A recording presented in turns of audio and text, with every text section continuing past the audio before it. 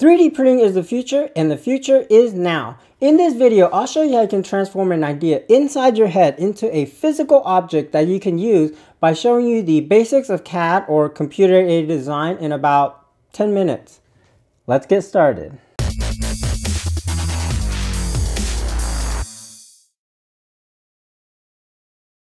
Even if you aren't into FPV drone racing, the skill of CAD and 3D printing is useful for everyday life. We use CAD to solve everyday problems we have at home. Camera won't fit your tripod? Make an adapter. Got slippery chair legs? Print some grip for your chair. Got some sharp corners in your shower? Design a corner protector. Have an idea for your own frames? Just design your own frames. The possibilities are endless.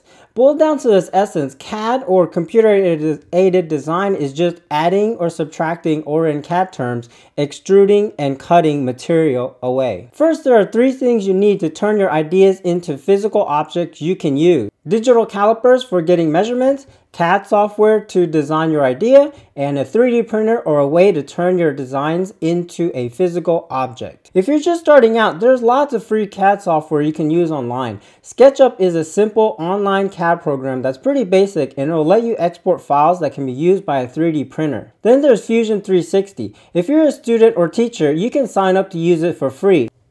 Fusion 360 is loaded with features and even has CAM, or computer-aided manufacturing software, to operate a CNC machine. If you're a total beginner, I would recommend SketchUp. It's online and it's free. Fusion 360 is crazy powerful, so it can be a little bit intimidating. Once you have your design, a 3D printer will turn your ideas into a physical item. I won't get too deep into 3D printers in this video, but you can get a decent printer for under 200 bucks, and there's even companies online that'll print items for you if you're not sure if you want to get a 3D printer yet. Once you have an idea of what you want to make, you can start by planning on how to translate the idea in CAD so that it can be turned into a physical object by 3D printing. Here are a couple tips. Tip number 1, start with something easy. Since this is a basic intro into CAD and 3D printing, your design should have one flat side. The reason for this is 3D printing works by printing or oozing a melted filament or plastic layer by layer until you have a physical item. If the model doesn't have a flat side to start the print, it makes printing that object much harder. Without a flat side, you may have issues with the model sticking to the print bed. Tip number 2, use metric measurements. This may be a personal preference, but I like to use millimeter measurements rather than inches. It's so much easier to say, for example, 10 millimeters rather than 0.393700079 inches. Let's get started.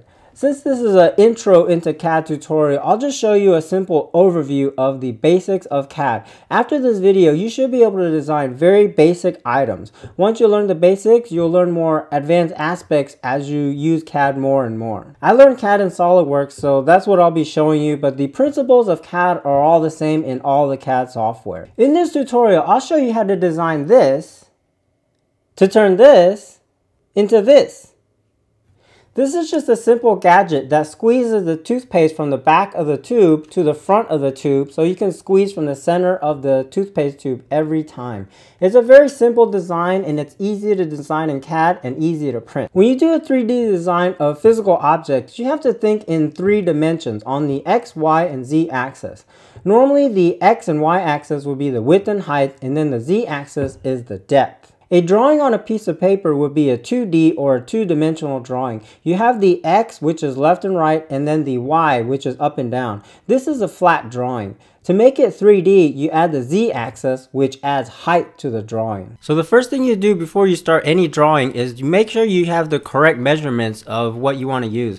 Right here I'm using millimeters. If you want to use inch, select inch. So I'm going to use millimeters. These are the two main tools that you'll be using in CAD. Sketches, which are drawings, and features are the extrude or add, and cut, which is subtract. Like I said earlier, CAD is basically just adding or subtracting materials. Just sketch, extrude or cut, sketch, extrude or cut, sketch, or extrude or cut until your model is done. It's really that simple. So in CAD, these 3 axes represent planes or sides that you can start your sketches on. I usually start with the top plane because it's easiest to visualize. So to start your sketch, just go ahead and select your top plane and then go up here and then create sketch. And then when you're in the sketch, you have all these tools that you can use to make your drawing. You got lines, you got squares, you got slots, circles, arcs, all these other different tools you can play with. So for our example, we'll just use the rectangle tool and then start from the origin and then just draw out a rectangle. Doesn't matter the size right now. So once you got the rectangle drawn, you're gonna go up here and select dimensions, and then you're just gonna give this rectangle dimensions. So for our toothpaste squeezer, we're just gonna give it a width of 70 millimeters and then a height of, let's see, 30 millimeters. Whoops. And then once you have your basic drawing, you can close out the dimensions. And then once you have a 2D drawing, you can see this is just a flat drawing. You're going to go up to features and then you're going to extrude. So this is adding material. So just hit extrude. And then from extrude over here, you got the different parameters. You can start wherever you want to start the extrude.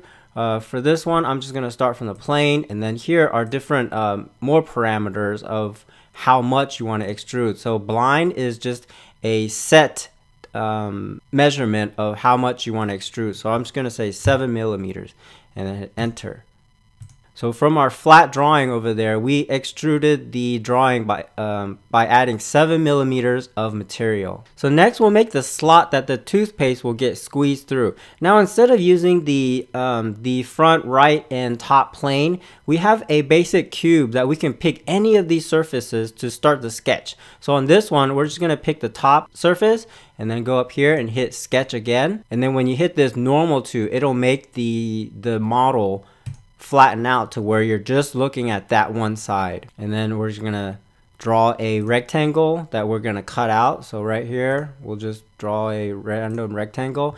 And then in CAD, there are many ways to center a drawing. This is the one I like to use. If you pick this little center line thing, this is like a construction line. This doesn't draw anything. It's just kind of like for your own measurements. So I'm just going to pick this, and then if you hover this, it'll show you the center of the line. So just click that. And then once you select this line, you can do different parameters. So I'm going to just make this horizontal. And this means this horizontal line will always center this line with this line. And then I'm just going to do another one for the side. So this is center here. And then hover here, and you'll see a little thingy pop up. Click that. And then select the line again and then click horizontal. So these two lines, a vertical line and a horizontal line, will make sure that this square or this rectangle is always center with this shape. So once you have that, just go ahead and hit dimensions, and then you're just gonna give this a dimension. We'll just say it is 65 millimeters wide, and then we'll give it a depth of, say, 1.5.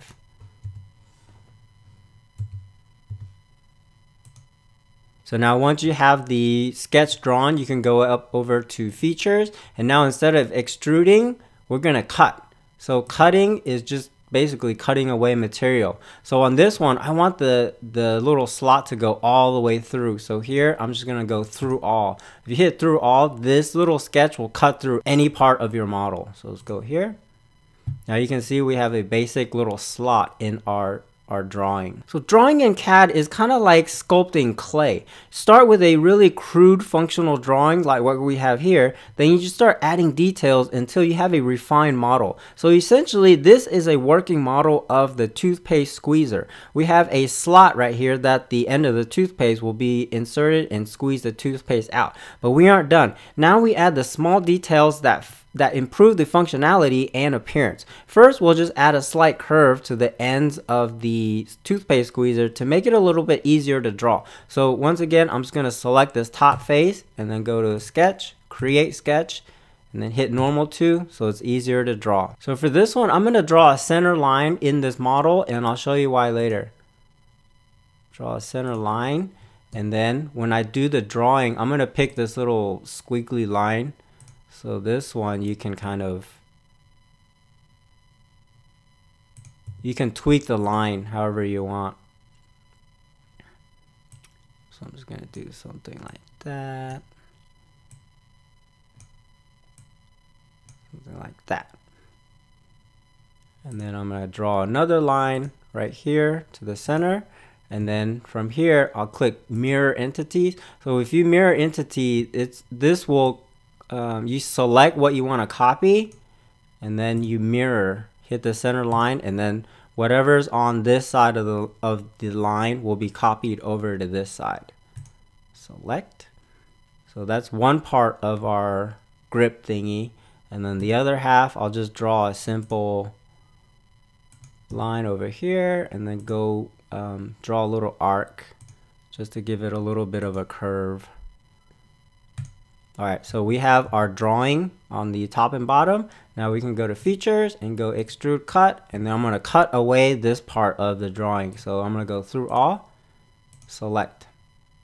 Now we just gave our little toothpaste squeezer a little bit of a grip for your fingers. Next, since this little slot is kind of crude, we're just going to make it a little bit easier for the toothpaste to be fed through. So for that, we're just going to use the chamfer tool. The chamfer tool cuts edges to whatever specifications you give it. So we're just going to give it a distance of just say 5 millimeters, and then we'll keep the 45 degrees. So when I hit this little edge right here, it's going to cut 5 millimeters at 45 degrees.